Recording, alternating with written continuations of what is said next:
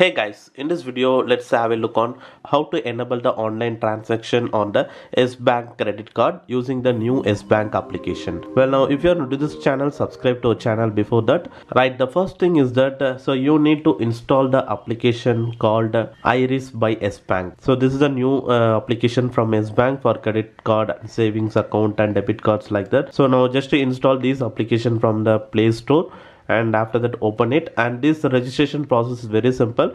The thing is that you need to have the registered mobile number in your mobile. So after that, so with that registered mobile number, it will be auto verify and you can easily proceed with your credit card details. So the registration process is very simple. So once you registered, now this is the Iris by yesbank credit card application, and here the first thing is that you need to click on this option credit card.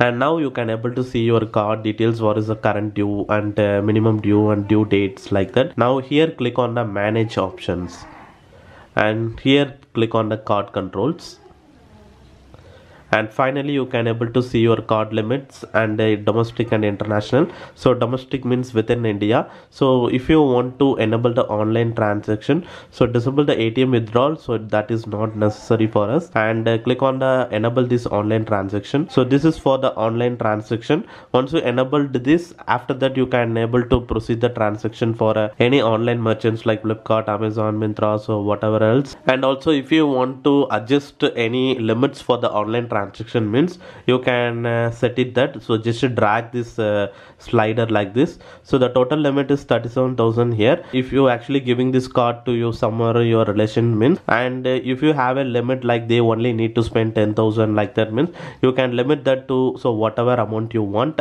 So after limiting that also you can click on the save limits. So now the online transaction is set it up here, and after that click on the confirm, and now you need to enter the MPIN. So you actually created this MPIN during the registration in this Iris by yesbank application. So enter that MPIN here. So after that click on the confirm changes, just to slide this option, and that's it. Now the transaction has been successfully modified. So now the online transaction has been enabled on your yesbank credit card using this method. Well, now that's it on this video guys, and hopefully if you like this video, hit the like button, and if you are new to this channel, subscribe to our channel below, and thanks for watching this video guys.